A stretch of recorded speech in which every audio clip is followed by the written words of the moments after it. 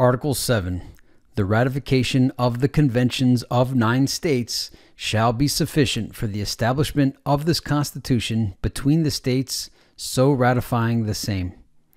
Done in convention by the unanimous consent of the states present the 17th day of September in the year of our Lord 1787, and of the independence of the United States of America, the 12th in witness whereof we have hereunto subscribed our names. George Washington, President and Deputy from Virginia. New Hampshire, John Langdon, Nicholas Gilman.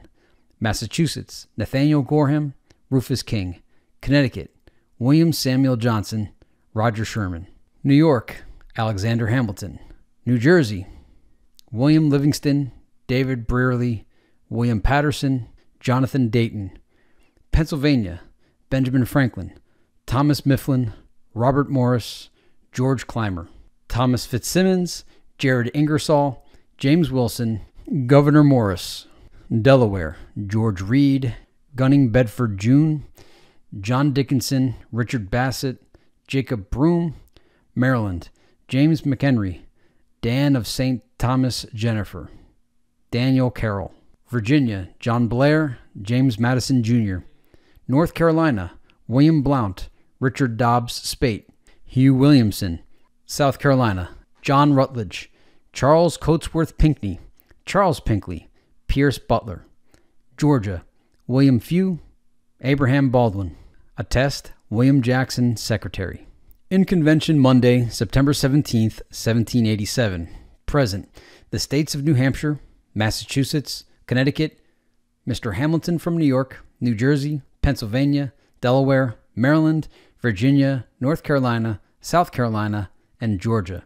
Resolved, that the preceding Constitution be laid before the United States in Congress assembled, and that it is the opinion of this convention that it should afterwards be submitted to a convention of delegates chosen in each state by the people thereof, under the recommendation of its legislature, for their assent and ratification, and that each convention assenting to and ratifying the same should give notice thereof to the United States in Congress assembled.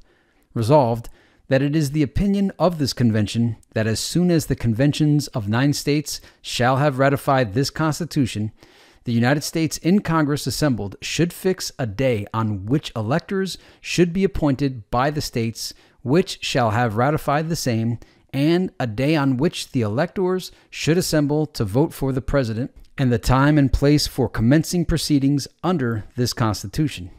That after such publication, the electors should be appointed and the senators and representatives elected, that the electors should meet on the day fixed for the election of the President, and should transmit their votes certified, signed, sealed, and directed, as the Constitution requires, to the Secretary of the United States in Congress assembled, that the senators and representatives should convene at the time and place assigned, that the senators should appoint a President of the Senate for the sole purpose of receiving, opening, and counting the votes for President, and that after he shall be chosen, the Congress, together with the President, should, without delay, proceed to execute this Constitution. By the unanimous order of the Convention, George Washington, President, William Jackson, Secretary. Language in brackets has been changed by amendment.